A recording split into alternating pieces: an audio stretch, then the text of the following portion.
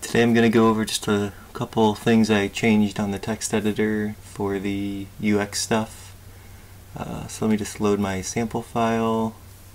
I'm doing this in my text editor UX branch right now, so you can easily pull this down and test it out if you want to.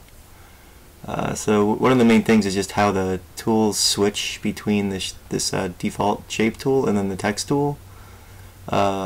So the way I did it now is you just select tools like you normally do here, and then instead of having to enter or triple click, I added just a little GUI button right here, and then if you just click that, it'll bring up the text editor.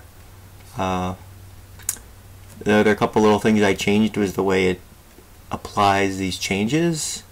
Instead of having to do some changes and then clicking save and then close, I just had it so it's kind of an all or nothing. So you can just make your changes here, and it kind of just updates it on the canvas real time. And then, yeah, that applies to anything, so you can kind of just see everything on the fly. If you like it, you can click OK. But if for some reason you don't like it, you can say deleted that, and you're like, whoops, didn't mean to delete that.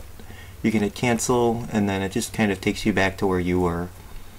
The only thing I guess that's slightly different too is now when you create text, when you're done with it, when you're done making edits to it, it's going to shift you back over here. So now once you're done, you can start. It pretty much brings you right back over. So yeah, those are the changes so far I've been doing.